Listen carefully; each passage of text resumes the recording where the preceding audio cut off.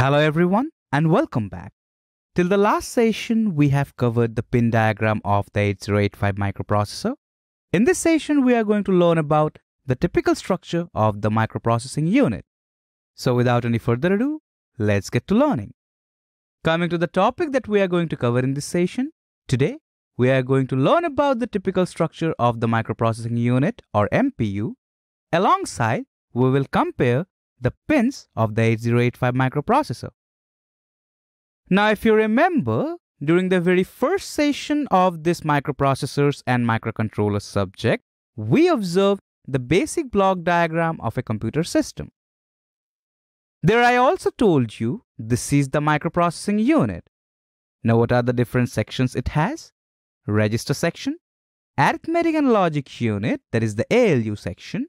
Then it has the timing and control unit and the interface section. Today, we are going to learn about this typical structure of the microprocessing unit with respect to the 8085 microprocessor. So let's begin with the register section. Now coming to the register section, the registers of the 8085 microprocessor are broadly classified into two different categories. At first, we have the registers which are accessible to the programmers. Now, these registers are also categorized in two different classifications. At first, we have got the GPRS or the general purpose registers. These are of 8 bits and they are B, C, D, E, H and L. Well, these are the names of them. Individually, they can be used as 8-bit data storage and the programmers can use this for general purpose. Additionally, these registers can also be used as pairs, like BC, DE, HL. When they are used as pairs, they are used as 16-bit storage. Basically, B is of 8 bits and C is also of 8 bits, so together they can facilitate 16-bit storage space. And the same can be stated for DE and HL. Now comes the next type, that is SPRS or special purpose registers. Well, these registers are also accessible to the programmers and we have got two different categories in this. First, the 8-bit registers, which comprises accumulator, index register and status or flag register. Apart from these 8-bit special purpose registers, we also have some 16-bit special purpose registers and they are the program counter and stack pointer. Now these are actually of 16 bits because they store the addresses. I hope you remember, in case of 8085 microprocessor, we have 16 bits to address the different locations both inside the memory. Also, if we consider the IO/M bar pin, we can communicate with the input-output ports. So these are all the registers which are accessible to the programmer. Coming to the next category, that is the registers which are inaccessible to the programmers. And here we have MAR, that is the 16-bit memory address register. Also a few TRs, that is the temporary registers. These are of both the types 16 and 8 bits. We will learn about all these registers, that is the entire register section, in details in a different lecture. For now, we are just having the overview of the register section of the 8085 microprocessor. Now, once we are done with the register section, then comes the arithmetic and logic unit. Now, the ALU performs a set of primitive arithmetic and logical operations regarding which we will be learning in details from the next chapter onwards. Now after ALU, we have got the timing and control unit. Now this particular section controls and coordinates activities of various subsections inside the MPU and also the devices which are externally connected to the microprocessor. We will learn about this unit in more details in a later chapter. Now after timing and control unit, we have the last section, that is the interface section. Now the microprocessor has a number of pins for communication with the outside world called system bus. This includes the address bus at first. Now till the previous session, we already have learnt about all the different pins of the 8085 microprocessor. So can you figure out the address bus for the 8085 microprocessor? Well, the address bus of the 8085 microprocessor comprises the pins from 28 to 21, that is the pins A15 to A8, also the pins from 19 to 12, that is A7 to A0.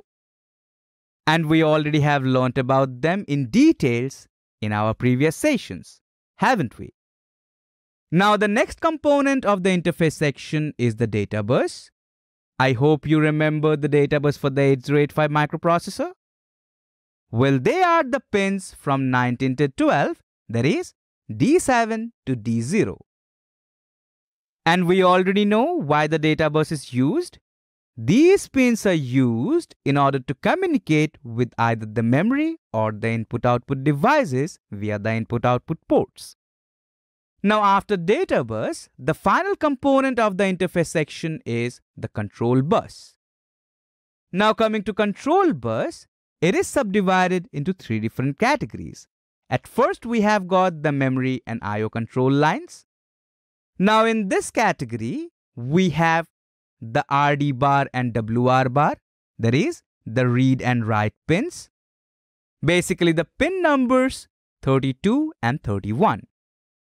Then we have the IO/M bar pin, that is the pin number 34.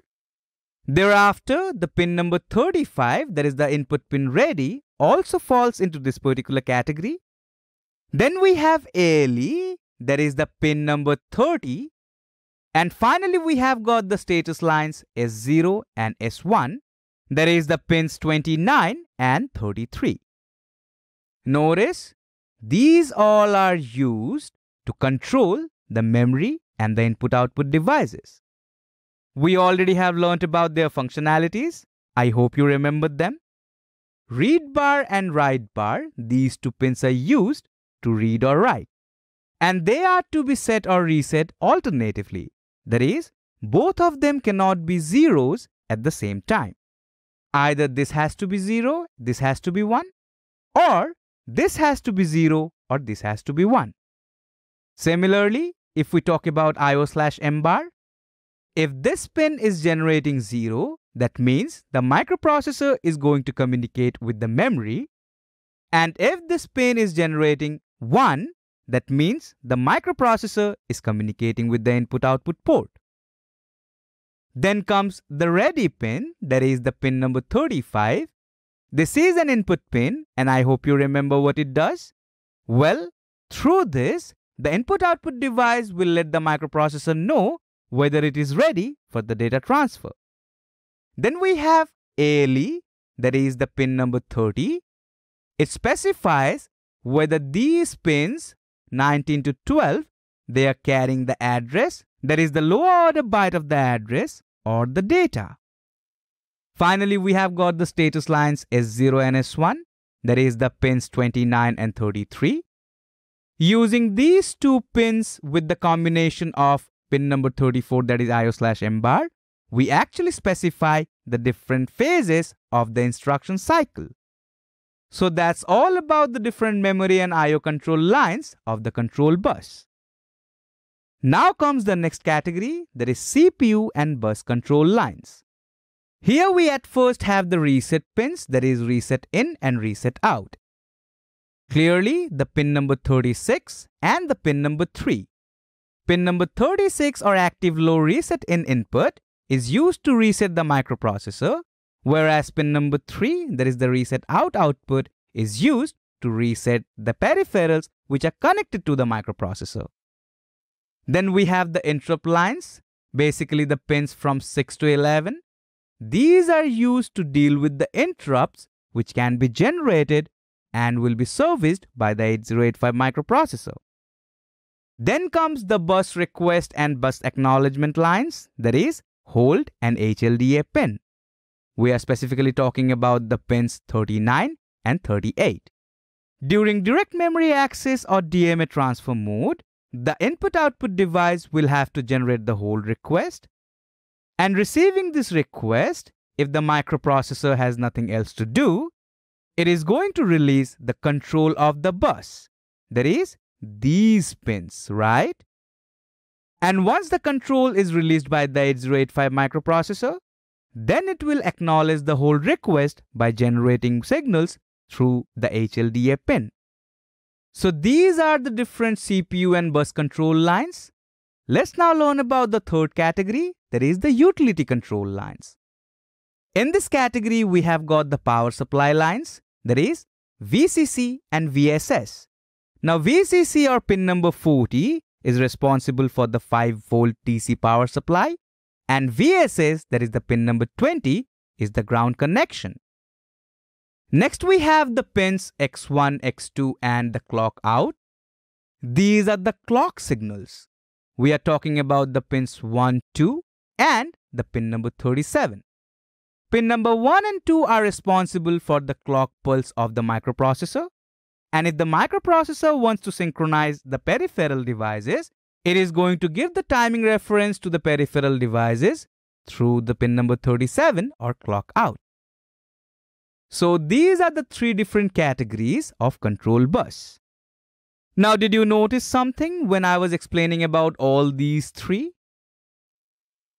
Well, cumulatively, I was calling them control bus. However, when I was talking about them specifically, I was using the term control lines, wasn't I? Now, what is the reason behind that? Well, if you think about the address and the data bus are bidirectional pins, whereas the address bus are unidirectional pins. However, coming to the control bus, we don't really have a proper direction. Some of them are input pins and some of them are output pins. So instead of calling them bus, which usually have a proper direction, we should call them lines. And that makes more sense. However, traditionally, they are called cumulatively the control bus. So now I believe from the typical structure of microprocessing unit, you can identify all the different things in the microprocessor 8085. So in this session, we learned about the typical structure of the MPU, that is the microprocessing unit, and we also tried to relate all the different pins that we have learned so far with this typical structure. Alright people, that will be all for this session. I'll see you in the next session. Thank you for watching.